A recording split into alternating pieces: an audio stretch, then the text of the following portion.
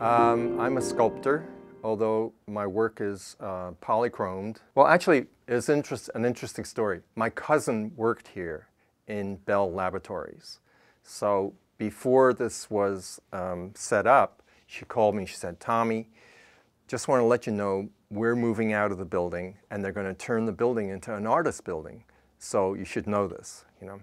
And so I guess I knew about the building before it hit the New York Times, before the regular press knew about it, you know. So I was sort of like tipped off a little bit, you know, by my cousin.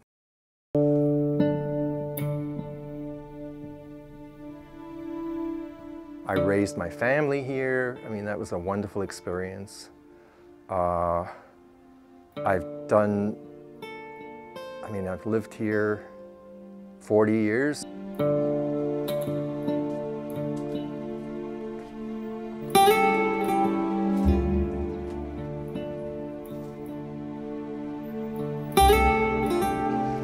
So the bulk of my artwork has been created here. So that's a very exciting thing for me, you know.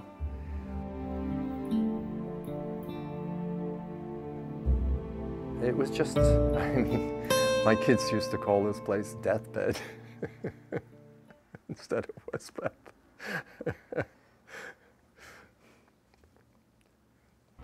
You know, strangers would just walk into the building, go upstairs and jump off the roof. You know, they didn't even live here, you know.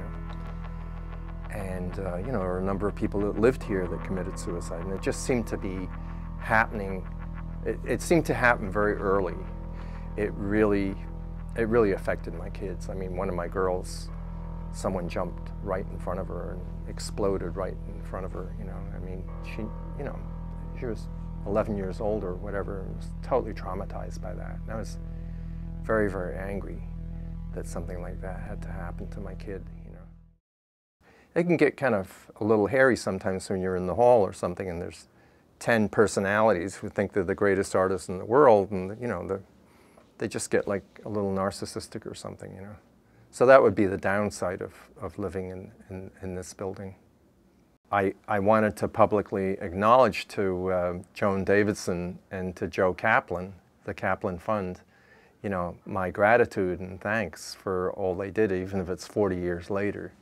But it was something that I never wavered from, that I really appreciated their efforts in the beginning. Because he gave the seed money for the grant for this building, and then Joan kind of followed it up, you know. Probably took a lot of abuse from a lot of people here when they started having rent strikes and all that stuff, you know. But now I've always been extremely grateful to them for doing it, you know.